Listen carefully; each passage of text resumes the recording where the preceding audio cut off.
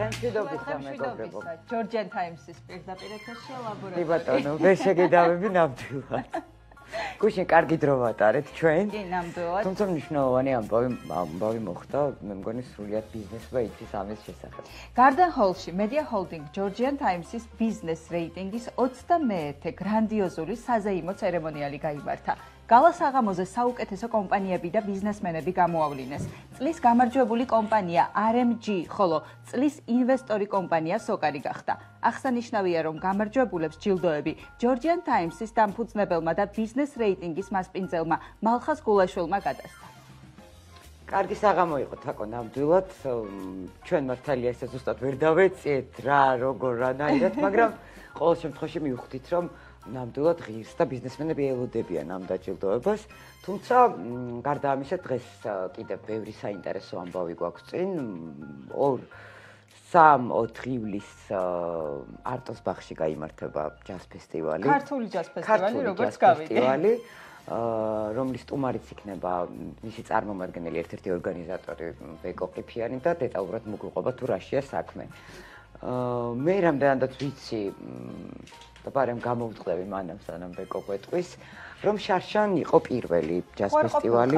მე ვიყავი, იმიტომ რომ ეს იყო პირველი პანდემიის დროს დაიწყეს და ეს იყო პირველი, როდესაც აი ასე ვთქვათ, უხეშად რომ ვთქვა, აგვიშვეს და გაგვიშვეს გარეთ და ნამდვილად ძალიან დაბეჭდილების ქვეშ ვიყავი. ისეთი მუსიკოსები მიიღებენ მონაწილეობას, რომ ნუ წარმოუდგენელია არ იყო ბედნიერი იმით, რომ ხარ ამ ქვეყნის შვილი, თან ჩვენ მინდა გითხრა და ამაში ალბათ დამეთანხმება შემდეგ უკვე ვეკოთ, რომ ნამდვილად ჯაზის მხრივ გვეთქმის ეს ასეა, იმიტომ რომ ის მუსიკოსები, რომლებიც იღებენ მონაწილეობას, ბექა გოჩიაშვილი, ზაზა მარჯანიშვილი, არ მინდა რომ ვინმე გამომეპაროს, პაპუნა შარიქაძე, მაია ბარათაშვილი, მოკლედ თუ კი ვინმე არსებობს ისეთი, ვის კონცერტზე ცალ-ცალკე მოგვინდება ხოლმე ყველა წელს და ყველა ერთად იყლის 2-3 და 4 განებივრებულები და ეს ხალხი ერთად შეგვიძლია რომ ერთად შეგვიძლია ნახოთ მოусმინოთ და ეს სიამოვნება ის წინ ამდენ ადამიანს. თუმცა კარგი სლოგანი აქვს. მე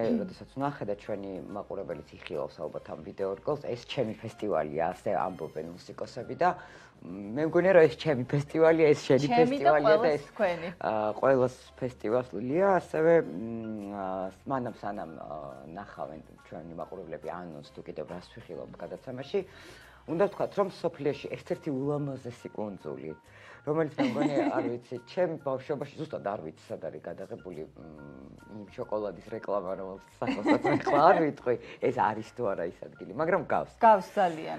და ყოველ შემთხვევაში ყველა საოცნებო კუნძულია. ხო, და ეხლა ამ ბოლო დროს და ახალგაზრდულების რატომ მაინც და არ ვიცი, თუმცა აი ასე არის. ნუ ისეთი გარემო, მოკლედ ბევრი ვისაუბრეთ ამაზე და გეტყვით რომ 1825 წლის 30 ივნისს აღმოჩნდეს მალდივები, ადგილი, სადაც გვინდა ყველას.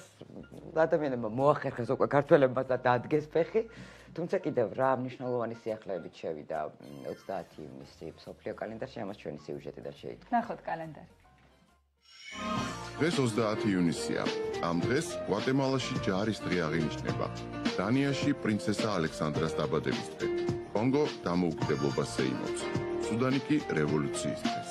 გარდა ამისა, 1893 წელს სამხრეთ აფრიკის რესპუბლიკაში იახერს ფონტეინის საბადოში იპოვეს ალმასი, ეკესელსიორი, რომლის ზონა 995 კარატია.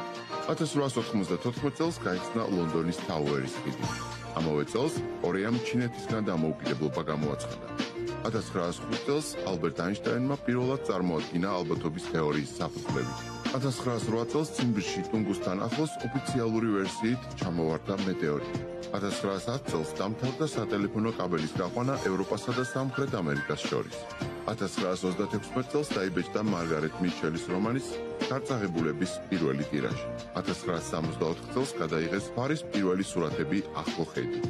1997 წელს დიდ ბრიტანეთში გამოვიდა პირველი წიგნი ჰარი პოტერის შესახებ, ჰარი პოტერი და ფილოსოფიური ქვა. ასეთი იყო 30 ივნისი მსოფლიოს. საკმაოდ საინტერესო საინტერესო იყო, მე ძალიან ბევრი ვილაპარაკე ჯაზ-ფესტივალზე, იმაზე კიდევ უფრო მეტი ვიდრე საჭირო იყო და მე მგონი ჯობია რომ ამ ფესტივალის ერთ-ერთი ორგანიზატორი ვეკო ყიფიანი წარმოვადგინო, მადლობა იმისთვის რომ ხართ ლაბორატორიის სტუმარი და არ ვიცი, მე ხმას აღარ ამოვიღებ. ძალიან ბევრი ვილაპარაკე, თუმცა მადლობა პირველ რიგში. რა თქმა უნდა მოგრძანებისთვის და მადლობა იმ სიამოვნებისთვის, რომელსაც აგერ უკვე მეორე წელია თქვენი წყალობით ვიღებთ. ვეკო, თავიდან დავიწყოთ, შარშანდელი, საიდან წამოვიდა იდეა? აი პანდემიის დროს, როცა ყველა გაჩერებული იყო, როგორ მოხდა ის, რომ თქვენ ასე გადაწყვეტეთ? პირველ რიგში გადაუხდი მადლობას თბილისის მერიას და ბატონ კახა კალაძეს, რადგან რომ არა ჩვენი მერია ეს ფესტივალი არ იარსებებდა. მერის პატრონაჟით. მერის პატრონაჟით, რა თქმა უნდა, ტარდება.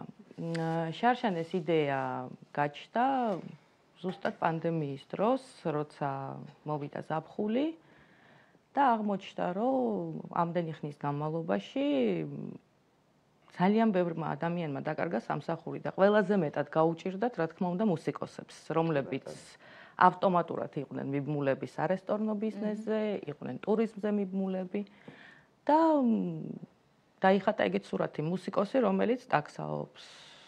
მუსიკოსი?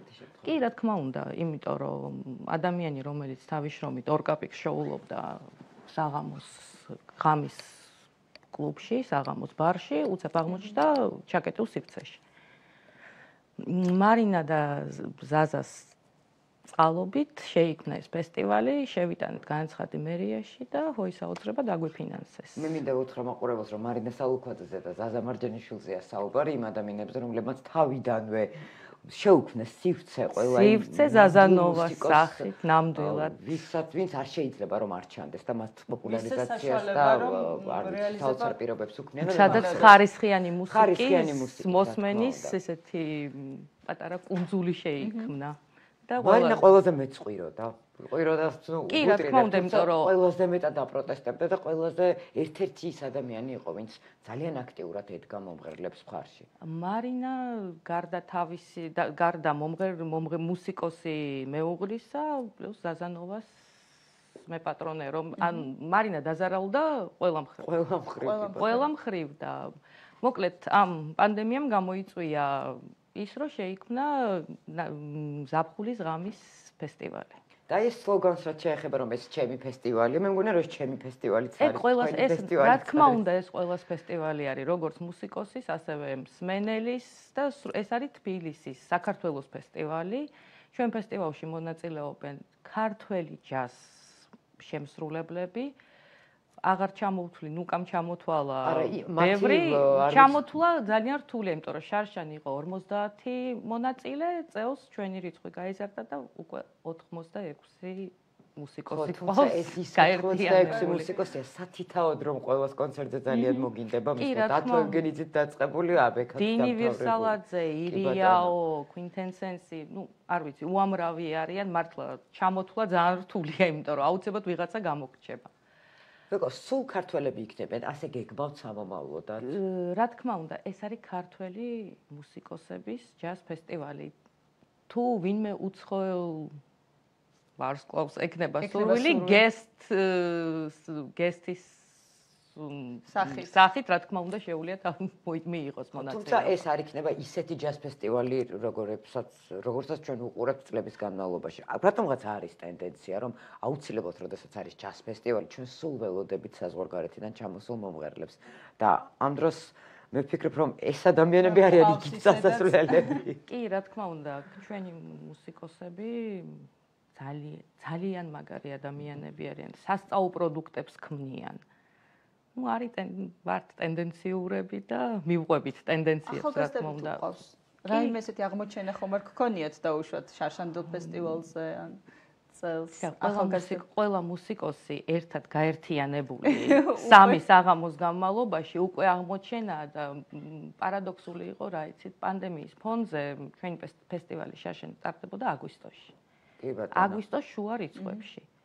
და როცა სამივე დღეზე სრულად გაიყიდა ბილეთები, მე ვიდექი ფეხზე. გქონდა შემოსასვლელი კარში ბილეთები და სრულად ბაღი გაივსო. ჩვენი მსმენელი და ჩვენი სტუმრებით.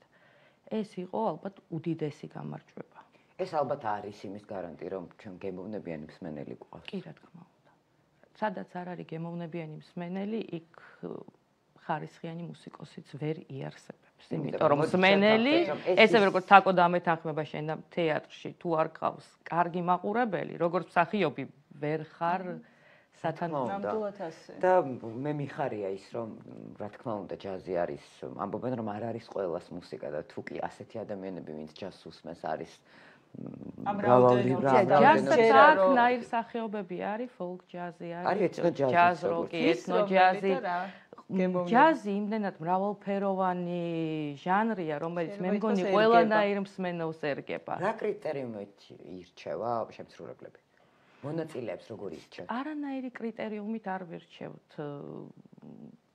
ჩვენი მეგობრები არიან ძირითადად, გვაქვს სისტემატური ურთიერთობა, ვახსენეთ ზაზანოვა, სადაც არის სივრცე, სადაც გაერთიანებულია ისიდაც ყველა ქართველი მუსიკოსი, ვინმე თუ რამეს ისე ვინმეს კონცერტი არის, არ არის, ისინი მაინც სული. ეს არის ჩვენი ერთი დიდი ოჯახი და კომპანია ZMG არტმა, რომელიც წლების წინ დააფუძნეს მარინას ალუქვაძემ და ზაზა მარჯენიშვილმა. უამრავი პროექტი შევასრულეთ, მათ შორის რამოდენიმე ოპერა, კონცერტები, პერფორმანსები, ძალიან ბევრი პროექტი იყო. ამ ZMG არტმა გააერთიანა ეს მუსიკოსები და შესაბამისად ეს შერჩევის პრინციპით არ ხდება.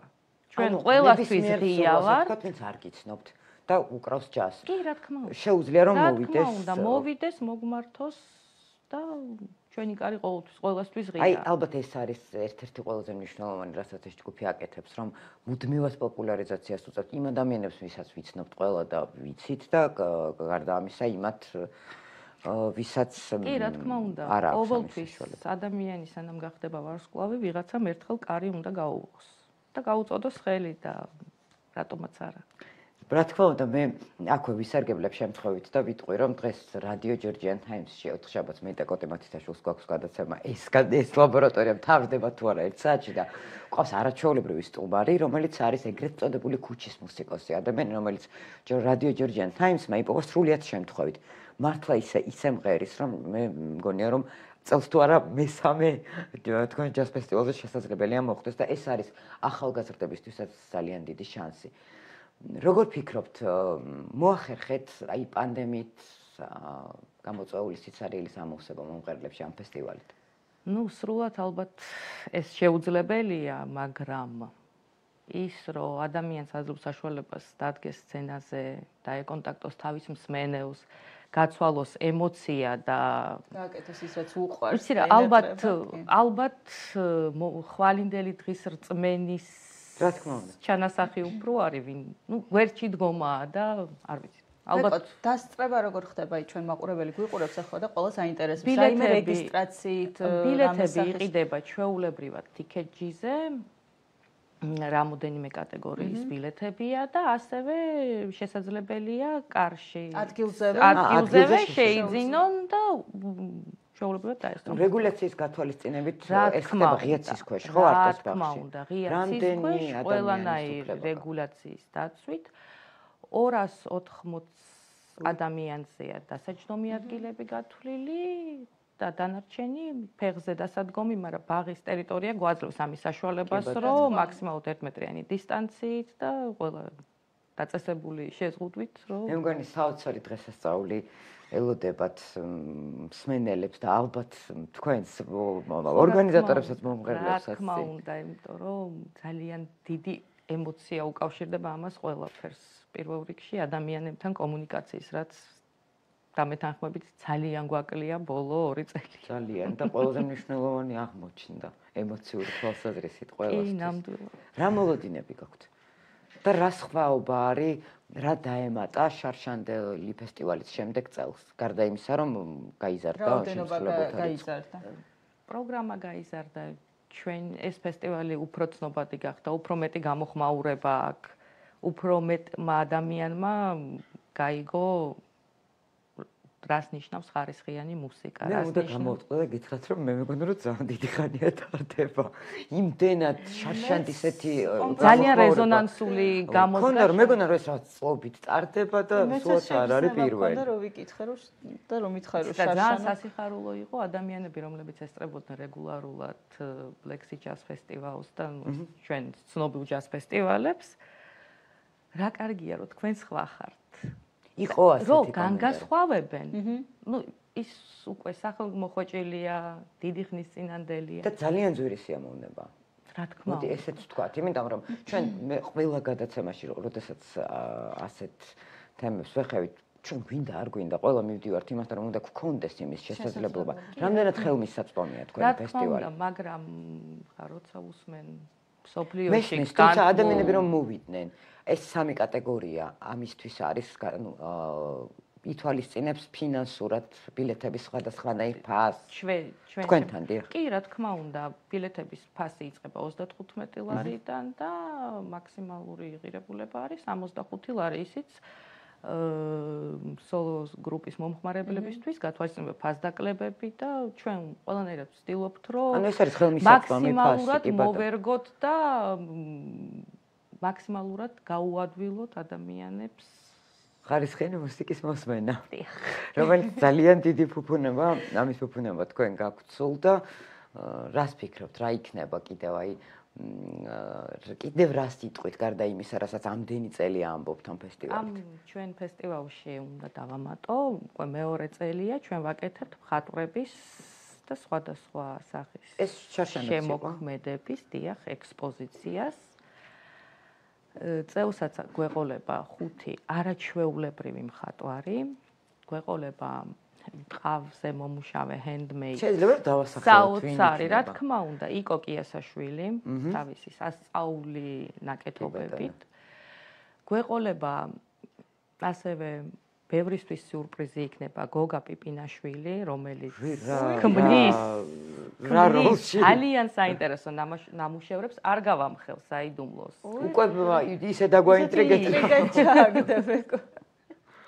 ეს იქნება ბევრისთვის სიურპრიზი, ისევე როგორც ჩემთვის იყო, როცა გოგას დავეკონტაქტეთ და შედგა ჩვენი ხო, ძალიან გამგვირდა, არ გამიგია ნამდვილად არა. მხატვრებიდან იქნება გოგა თანდაშვილი, ბევრისთვის ნაცნობი და საყვარელი მხატვარი, იქნება თათა ალავიძე, იქნება ნოდარ ბადურაშვილი და კიდე მოკლედ ეს იქნება ხელოვნების ზეიმი, როგორც მივხვდი 3 დღის განმავლობაში. რა თქმა უნდა, ეს ფესტივალი მუსიკოსების გარდა აერთიანებს საქართველოს, აერთიანებს ქართველებს და ყველასთვის ჩვენი კარი ყოველთვის ღია. იგეგმება თუ არა გასტროლი საქართველოს მიმდებარე ტერიტორიაზე? კი, რა თქმა უნდა, შარშანაც გვქონდა სიღნაღში გასვლითი ტური, წელსაც გვაქვს დაგეგმილი აუცილებლად სიღნაღი, იმიტომ რომ საოცარი ქალაქია, უდიდესი სითბოთ და სიყვარულით მიგვიღეს და უდიდესი ზეიმი მოაწყეს თვითონ იქ მკვიდრმა მოსახლეობამ ამ ჩვენ ფესტივალს ესეთი რაღაც ძალიან განსაკუთრებული პატივი. მაგარი რამეა, როდესაც ახლა ასეთი მუსიკით გადიხარ რეგიონში, შეიძლება გქონდათ ასეთი მოლოდინი? და მოლოდინი გქონდა, მაგრამ გადააჭარბა რეალობა მოლოდინს. და რასასიამოვნოა, როდესაც წელს გეგმავთ ცოტა უფრო გავფართოვდეთ, თუმცა ჯერ ვერ დავასახელებ. კი ბატონო, თუმცა მე მიხარია ძალიან, რომ არა მარტო თბილისში მსხოვრებ ადამიანებს ექნებათ იმის ბედნიერება, რომ მოусმინონ ამ მუსიკოსებს, ალბათ რაც უფრო მეტად გახვალთ საქართველოს, მოიცავთ სრულიად საქართველოს, მით მეტად ყველას მოუნდება და მიხვდება რა არის ხარისხიანი მუსიკა და ეს ალბათ თაკო არის ის, რაც შეიძლება გვაკლია კიდეც. აუცილებლად. მიუხედავად ამდენი შემსრულებელისა. მუსიკა ესეთი რამეა, რაც ალამაზებს ჩვენს ყოველდღიურობას, ყოველ წამს. ალამაზებს ცვლის ყველას გვაქვს ჩვენი რაღაცა მელოდია. ჩვენ მელოდია. განწყობას და დამოკიდებულებას გარკვეული მომენტებისადმი. ხო, ეს არის ნამდვილად, როგორც ყნოსვის დამახსოვრება არის შესაძლებელი და ამ სურნელით რაღაცები გახსენდება. ასე არის ალბათ მუსიკაც. და მე ძალიან მიხარია კიდევ ერთხელ რომ იმართება ეს ფესტივალი, მაყურებელს ვეტყვი რომ არტოს ბაღში 2, 3 და 4 ივლისს ფესტივალი, რომელსაც ქვია ზაფხულის ღამის ჯაზი, რომელიც არის ჩემი ფესტივალი, თქვენი ფესტივალი, იმ ადამიანების ფესტივალი, ვინც მონაწილეობს მასში და ვინც უკეთებს ამ ფესტივალს ორგანიზებას, საოცარი დღესასწაული გელით და აქვე კიდევ ერთხელ მათ, ვინც ახლა ჩართეთ ტელევიზორი, გეტყვით, რომ გოგა პიპინაშვილს ნახავთ ამ საღამოზე. აბსოლუტურად სხვა ამპლუაში, რაშიც არ ელოდებით და მე გირჩევთ, რომ ნამდვილად არ გამოტოვოთ ეს სამდღიანი საოცარი დღესასწაული. დიდი მადლობა უღრმესი მადლობა სტუმრობისთვის, წარმატებებს ჩვენ გასაგებია ორში, სამში და აუცილებლად გელოდებით. სიამოვნებით. ნუკა, მე კი მათთვის ვინც ახლა გადმორთო, მინდა რომ კიდევ ერთხელ განმეორდე და ვთქვა, რომ გარდენ ჰოლში მედიაჰოლდინგ ჯორჯიან თაიმსის ბიზნეს რეიტინგის 21 გრანდიოზული საზეიმო ცერემონიალი გაიმართა. გალა საღამოზე საუკეთესო კომპანიები და ბიზნესმენები გამოავლინეს. წლის გამარჯვებული კომპანია RMG, ხოლო წლის ინვესტორი კომპანია სოკარი გახდა. აღსანიშნავია, რომ გამარჯვებულებს ჯილდოები ჯორჯიან თაიმსის დამფუძნებელმა და ბიზნეს რეიტინგის მასპინძელმა მალხას გულაშვილმა გადასცა. ქმნით ქართულ ბიზნეს იმიჯს, რომელიც მას შემდეგ ადგება თავის ყოველდღიურ საქმიანობაში, როგორც საერთაშორისო ურთიერთობაში, ისე ადგილობრივ ბიზნესში. ჩვენ ვაჯილდოვებთ ამ წამყვან კომპანიებს, როგორც გრან-პრით, რომელსაც თვითონ ბიზნესმენები ირჩევენ, ასევე ჯილდოვდებიან ისინი საინვესტიციო ჯილდოთი, რომელსაც ქვია საუკეთესო ინვესტორი. ძალიან მნიშვნელოვანია თვითონ შედეგი, რომ ამ COVID პანდემიის დროს 16 კომპანია აკეთება. რა თქმა უნდა, მთავრობის წევრები თითქმის წელი შემადგენლობა, ეს უკვე იმაზე მიუთითებს, რომ ქვეყნისთვის ძალიან მნიშვნელოვანია. არაჩვეულებრივი შეგრძნება არის, ნამდვილად გაოცებულები და გაკვირვებულები ვართ, სასიამოვნოდ გახარებულები ვართ იმისათვის, რომ ფაქტიურად ნომინაცია არ დარჩა, სადაც გამარჯვება არ მოვიპოვეთ. ეს არ გახლავთ ცალკეული ინდივიდების დამსახურება, არამედ ეს არის მთელი ჩვენი გუნდის დამსახურება და მინდა თითოეულ RMG-ის თანამშრომელს მადლობა ვუთხრა. მე ალბათ იმ ადამიანების რიცხვს მივეკუთვნები და ცოტა ალბათ ასეთი, რომლებიც თითქმის ყველა დაჯილდოებას 61 წლის განმავლობაში ესწრებოდა და მონაწილეობდა. ყველას ულოცავ ჯორჯიან ტაიმს, ულოცავ ჩემს მეგობარ მალხას გულაშვილს, იმ შესანიშნავ კოლექტივს და ჯგუფს, ვინც ამ საქმეს აკეთებს და გისურვებთ ძალიან დიდ წარმატებას. ბიზნესი არის ის სფერო, რომელიც არის სწორედაც ქვეყნის ძირითადი ხერხემალი, რომელმაც უნდა შექმნას სამუშაო ადგილები ქვეყანაში დოვლათი და ბიზნესმა უნდა წაიყვანოს ქვეყანა წინ, მაგრამ ბიზნესს როდესაც ვახსენებთ, აქვე უნდა ვთქვათ, რომ ბიზნესსაც მოეთხოვება, რომ იყოს პასუხისმგებლობით სავსე. დაბრუნდით. ნამდვილად შთამბეჭდავი საღამო იყო გუშინ, მიუხედავად იმისა, რომ ჩვენ არ ვართ ბიზნესმენები, მივხვდით თუ რამხელა ამბავი მოხდა და ბულოცავ RMG-ს, რომელიც იყო და მათი ემოციებიც ძალიან მათი ემოციები RMG-ს მივულოცავთ კიდევ ერთხელ. ჩვენ ახლა გავიდეთ რეკლამაზე და შემდეგ უკვე ისევ საინტერესო ამბებით დაგიბრუნდით. დროებით.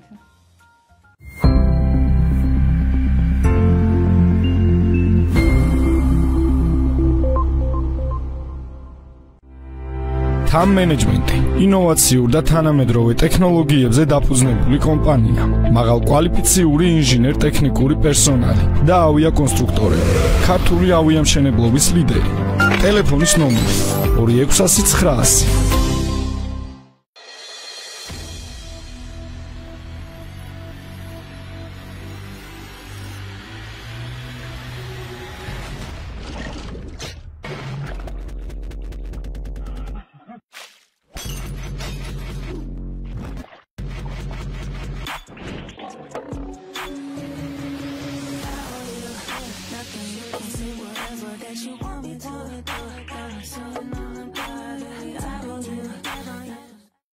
COVID-19 სიცოცხლისთვის საშიშია.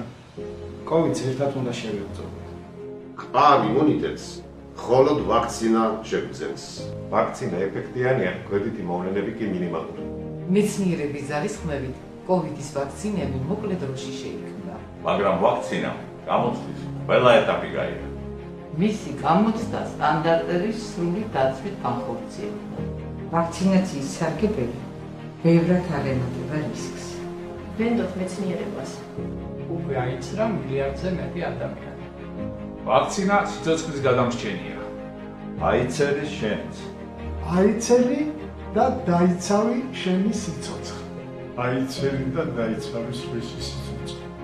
აიცერი და მიეცი მაგალითი სხვებს. ამოქმედებს ნორმალურ ცხოვრებას. ისევ იმოგზაუროთ ქვეყნის შიგნით და ქვეყნის გარეთ. ისევ უმასპინძლებს სტუმრებს ქვეყნის გარეთ. ერთად დავამარცხოთ COVID. დავინახოთ ერთმანეთი ნიღბების გარეშე.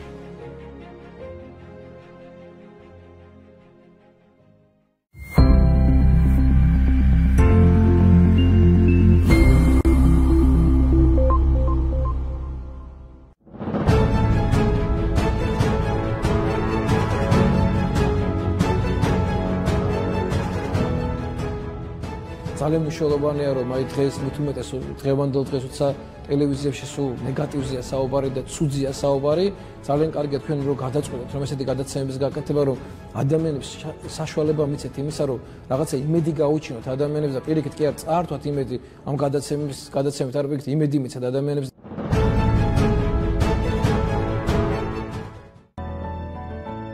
ქართული ცივილიზაციის დაკარგული ფრაგმენტები ძველი ადამიანის ნეულების მიზეზს, ავსულს და ბოროტ ძალებს მიაწერს.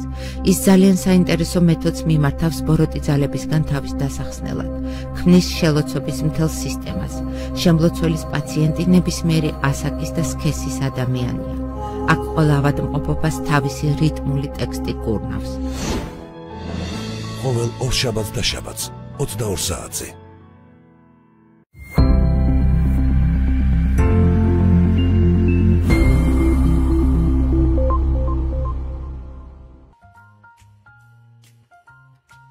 ჩვენ დაგიბრუნდით და ძალიან საინტერესო ღონისძიებაა დღესაც. საინტერესო ღონისძიება. რომელიც აუცილებლად უნდა დავაანონსოთ და მე მგონი ისეთი თან მნიშვნელოვანი და ყველასათვის საყვარელი მსახიობის. არ ვიცი, ალბათ იშვიათია ხო ასეთი შემთხვევა, როგორც აი ჩვენ კახი კავსაძეზე ვამბობდით, რომ ყველას რომ უყვარდა, ალბათ ასეთია დოდო აბაშიძეც და მე მიხარია რომ ვახტანგ სარალიძის სახელობის საკონცერტო დარბაზში. ჩემთვის მართალი გითხრა აღმოჩენა იყო მაშინ, როდესაც ვიყავი ეროსი ბანჯი გაუდის საღამოზე, არ ვიცოდი ამ დარბაზის არსებობის შესახებ და აქ იქნებიან ოჯახის წევრები, მეგობრები, კოლეგები და გაიხსენებენ მის როლებს, შემოქმედებას და ასე შემდეგ. და აღსანიშნავი არის კიდევ ერთი ფაქტი, რის გამოც ძალიან მიხარია რომ დღეს მივდივარ ამ საღამოზე, მეტნაკლებად საზოგადოებამ იცის დოდო აბაშიძის კინოროლები, ფოტოები და ასე შემდეგ. თუმცა საოჯახო ალბომიდან იქნება ამოღებული ისეთი ფოტოები, რომლებიც ჯერ საზოგადოებამ არ იცის და ეს არის ალბათ ერთ-ერთი კიდევ ის მიზეზი, რის გამოც კარგი იქნება დასწრება და აუცილებლად უნდა აღვნიშნო, რომ სიმღერები, რომლებიც კინოფილმებიდან, რომელშიც ბატონი დოდო თამაშობს, ნეკას ეპისკორაძე და დათონოზაზე შეასრულებენ და მე ვფიქრობ, რომ საკმაოდ საინტერესო საღამო იქნება. მოდით სიუჟეტი ვნახოთ და უფრო კარგად გავიგებთ. სამაგიეროდ შემასწავლებელი პირველი კამერა კიდეობაში ჩვენს ზეციდებას ბოდენ და მეტი და ბოდენ ანტი ესა პიკასოს ბიჭი ამით ერთობოდა პიკასო ლათოფია ბიჭო ლათოფი ლათოფია ბიჭო გაჩქეთობი აგიმთავრობა თუკაო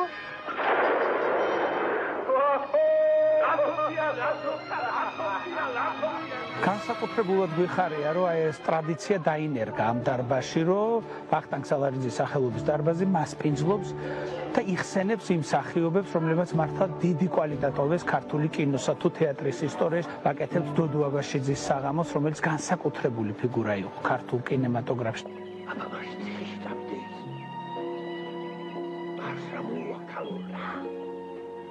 ნებისმიერ ადამიანს რო გააჩერებს საქართველოში ასაკის მიუხედავად და კითხულობ სახელი დოდოც რო ახსენო გვარიხსენებაც აღარ უნდა ალბათ პირველი მოდის დოდო აბაშიძე ხო და როცა სახელი და გვარზე ხვდები გახსენდება მისი დაუვიწყარი როლები როგორც იუმორი კარგად შეგითვალიერებია იცი და მოხუცი არქიტექტორი ეს უკეთესა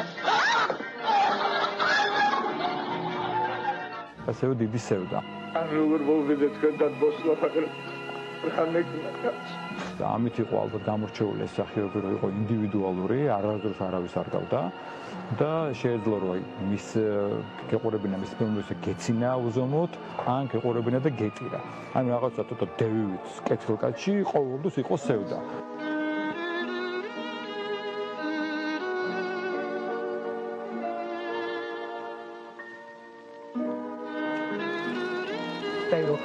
გადახედოთ თვალი მის მრავალფეროვნებას კინოში, აი როგორია დიდწვანეველში. რაც გიყვარს კაცსა ის უნდა აკეთო. რას აკეთებს ყვარყვარეში.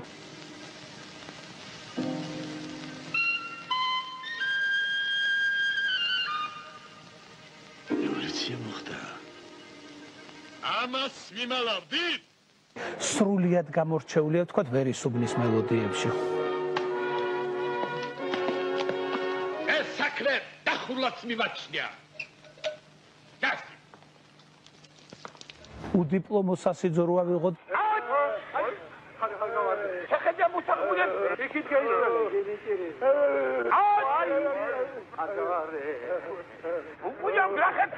როცა აყავდა ნუ მე არ გაძალებთ. როგორც გული გეუბნებათ ისე მოიქეცით. დოდო აბაშიძე იყო ყველა ამპლუის, ყველა ხასიათის მომრგები არტისტი, რომელიც ამდიდრებდა ქართულ კინემატოგრაფს. ასე ხომ?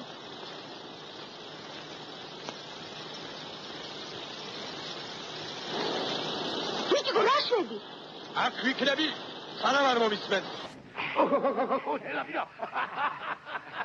რაცია, კაირო სამოხოდი.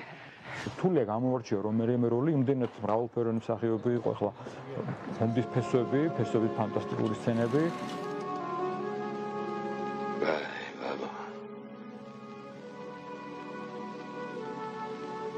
დამოუკიდებელი ცხოვრება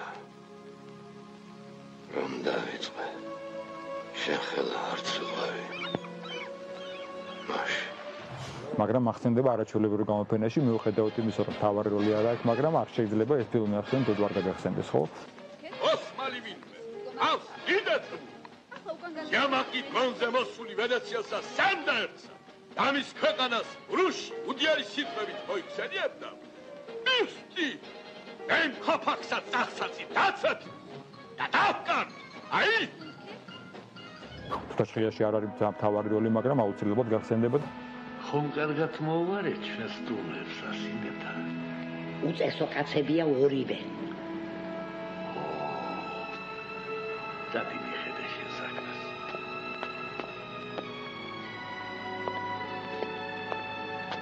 ალბათ ყველა მისი ნათამაშები როლი ესეა, იმდენად მნიშვნელოვანი მსახიობი იყო. ვინც ამ სახელს ატარებს, ყველაფერში რუსთაველის გმირს უნდა ჰგავდეს.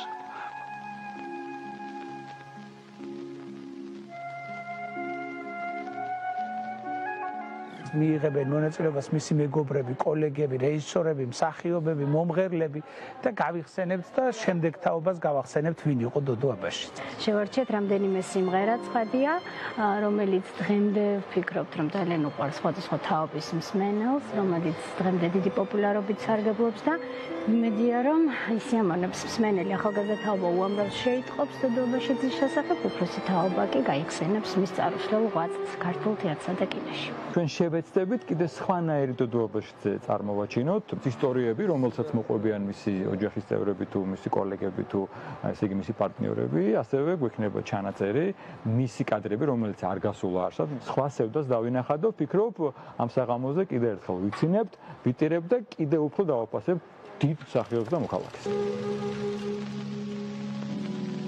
გახსოვდეს. ხის სიმაღლე. მეცესებიდან კი არ იზომება. ფესვებიდან. ესმის ბაბა. შენი ფესვები იქ არის. საქართველოში.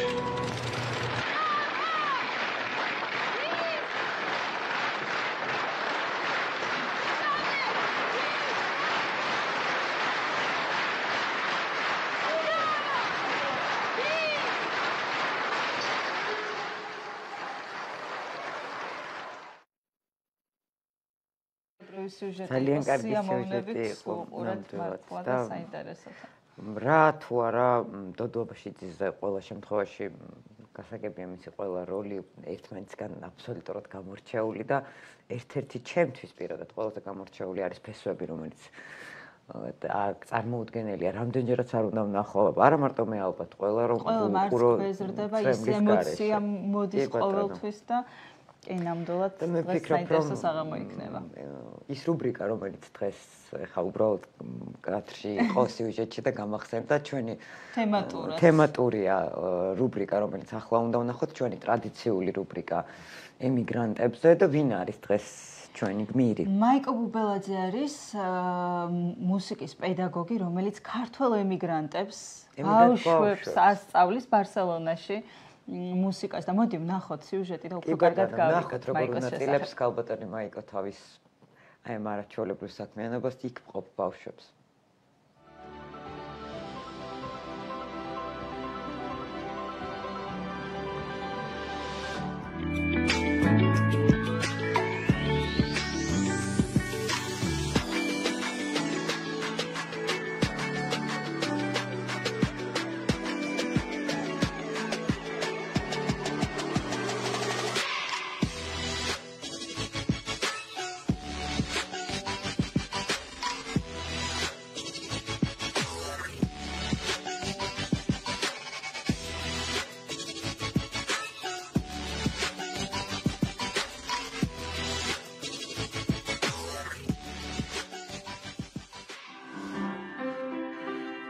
მიგრაციაში ვარ უკვე 10 წელი.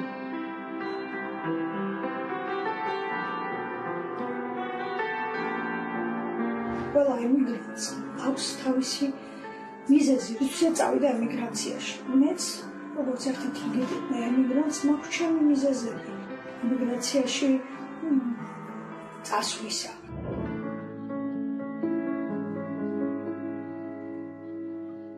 სოციალურ პირობებმა წამეყანა ემიგრაციაში. მეუღლევად ყოფობდა, წლები დამჭირდა იმისთვის, რომ მიმეღო ეს გადაწყვეტილება. წლები დამჭირდა იმისთვის, რომ დამეთოვებინა ოჯახი, დამეთოვებინა ბავშვები. სანამ ვიდრე პატარები იყვნენ, ეს გადაწყვეტილება ვერ მივიღო. ვერ გავბედე.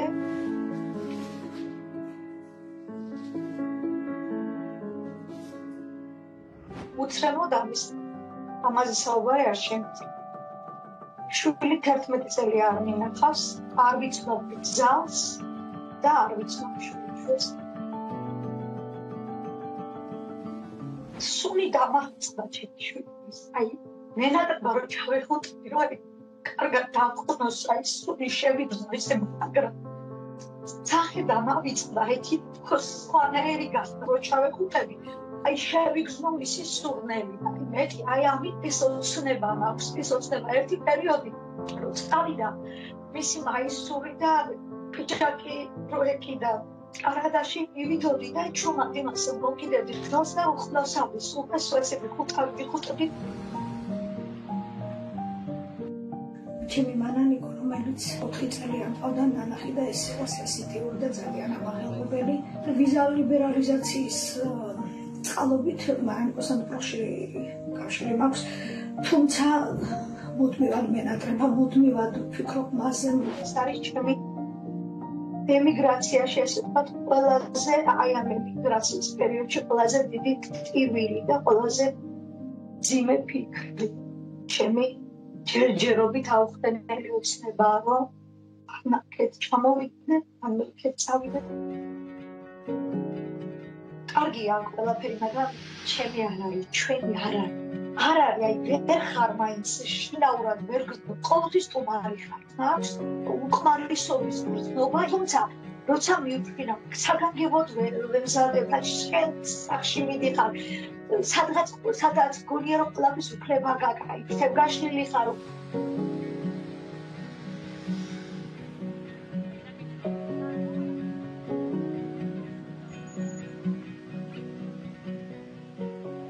ვარ უბრალოდ ჩვეულებრივი მუსიკის მასწავლებელი, რიგითი მუსიკის პედაგოგი, დაამთავრა სასწავლებელი 30 წლიანი პედაგოგიური სტაჟი მაქვს. მუდამ მუშაობდი ჩემი პროფესიით, არასოდეს სხვა რამ არ მივხვდია.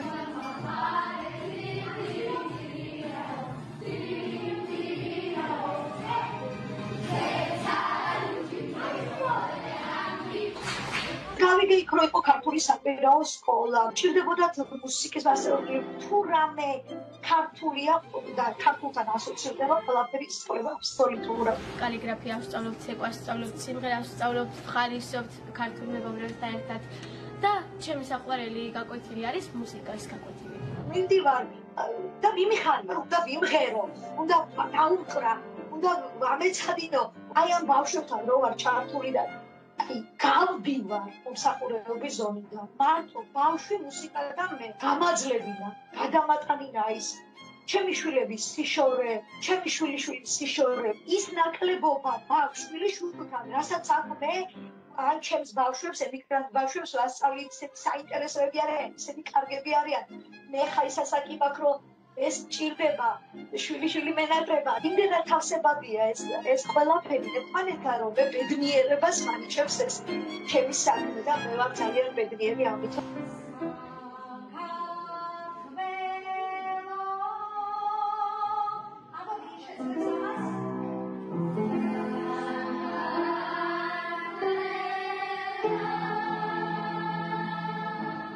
ორიენტირებული ვარ ქართულ სიმღერას. ვაყარებ ქართულ სიმღერას. ბავშვები, აი ამას ვაღვიდი. ამის ყველაფერს ძალიან არის ის, რომ ეს პატარები, ეს ბავშვები ძალიან მალე დაუბრუნდნენ თავიანთ ქვეყანას. საქართველოს ამ ეტაპს, აქ ემიგრაციაში ეს ჩემთვის არის პრობლემა. კუთხე გვაქვს ქართული, მართლა პატარა საქართველო გვაქვს. აქ საქართველო ჩვენ გვაქვს პატარა. თუ პატარა მარცვალი რაღაც ჩავდება, ისინი კარგ ქართველებად, ჭეშმარიტ ქრისტიანებად და კარგ ადამიანებად ჩამოყალიბდებიან და გაიზრდებიან. ეს იქნება ჩემთვის ძალიან დიდი ბედნიერება და ამაში ჩემი პატარა წვლილიც იქნება ჩადებული. ვფიქრობ, რომ მე ჩემი ადგილი ვიპოვე ემიგრაციაში.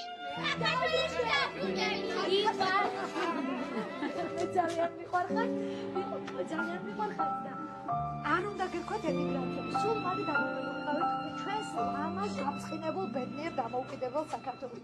ძალიან მიყვარხარ.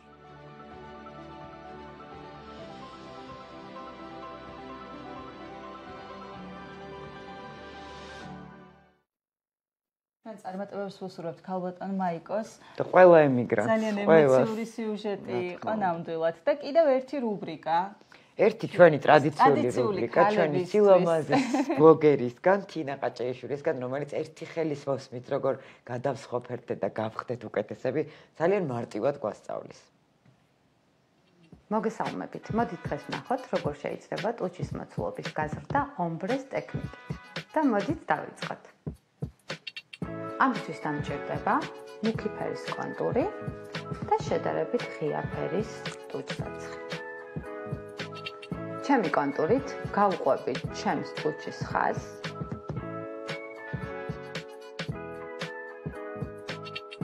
კონტური უკვე მოვხაზე, ახლა ჩავამუქებ კუთხეებს.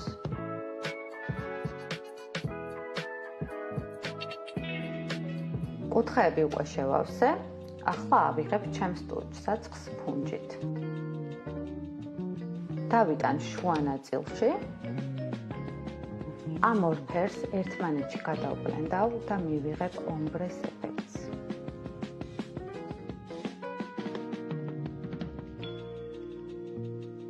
ორი ფერი ერთმანეთში კარგად გადავბლენდე და მივიღე აი ასეთი შედეგი.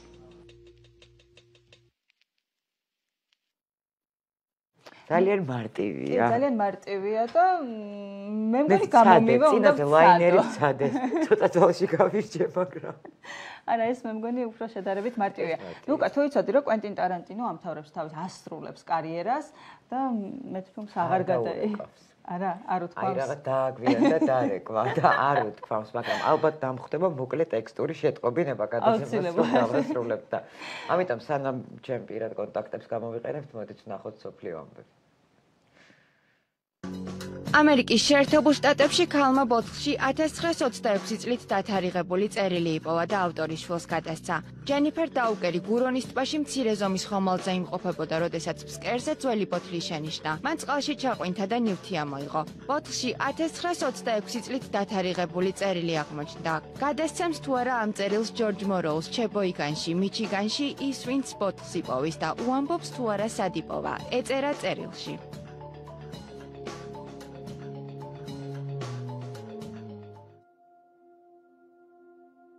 ლეგენდარული ამერიკელი კინორეჟისორი კვენტინ ტარანტინო კარიერას ასრულებს. გულშემატკივრებისთვის მისი გადაწყვეტილება, რომ კარიერა მეათე ფილმის გადაღებით უნდა დაესრულებინა, უცხო არ ყოფილა. ტარანტინო ამის შესახებ დიდი ხანია ღიად საუბრობს. 30 წლის მანძილზე იმდენი ფილმი არ გადამიღია რამდენიც სხვებს, თუმცა ეს მაინც ხანგრძლივი კარიერაა, ძალიან ხანგრძლივი. ყველაფერი გავაკეთე, რაც შემეძლო, ამბობს ტარანტინო. რეჟისორის თქმით, გარკვეული დროის განმავლობაში მეათე ფილმად ცოფიანი ძაღლების რიმეიკის გადაღებას ფიქრობდა, თუმცა მალევე გადაიფიქრა. ჯერჯერობით კვენტინ ტარანტინოს კარიერის ფინალურ ფილმზე არაფერია ცნობილი. ლეგენდარული სიტუაციური კომედია 90-იანი წლების ერთ-ერთი ყველასთვის საყვარელი სატელევიზიო სერიალი მეგობრები ტელეეკრანებს დაუბრუნდა. 10 სეზონისგან შემდგარი პროექტი, რომელიც პირველად საზოგადოებამ 1994 წელს იხილა, 2004 წლამდე წარმატებით გრძელდებოდა. მანჰეტენზე მცხოვრები 6 მეგობრის ისტორიის გაგრძელებაში საზოგადოება საყვარელ მსახიობებს კვლავ იხილავს. მათთან ერთად კი ახალ ეპიზოდებში ისეთი ვარსკვლავები მიიღებენ მონაწილეობას, როგორებიც ლედი გაგა, დევიდ ბექემი, ჯასტინ ბიბერი და სხვები არიან.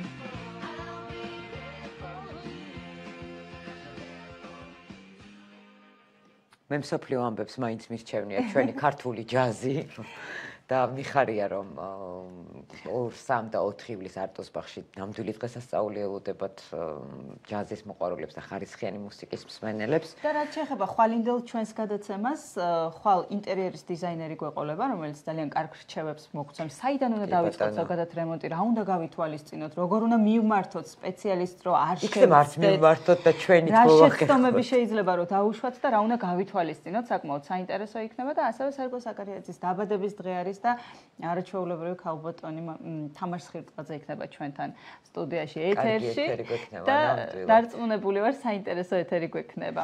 საინტერესო ეთერი გვექნება, მე გემშვიდობებით 1 საათით რადიო ჯორჯიან თაიმსის ეთერში, მე და კოტე მათითაშვილი შეგხვდებით 4-10 წუთზე, როგორც უკვე გითხარით, არაჩვეულებრივი ქუჩის მუსიკოსთან ერთად, რომელიც რადიო ჯორჯიან თაიმსმა აღმოაჩინა, თაკო ალბათ ხვალამდე. მე ხვალამდე გემშვიდობებით, ბედნიერ დღეს გისურვებთ. ნახვამდის.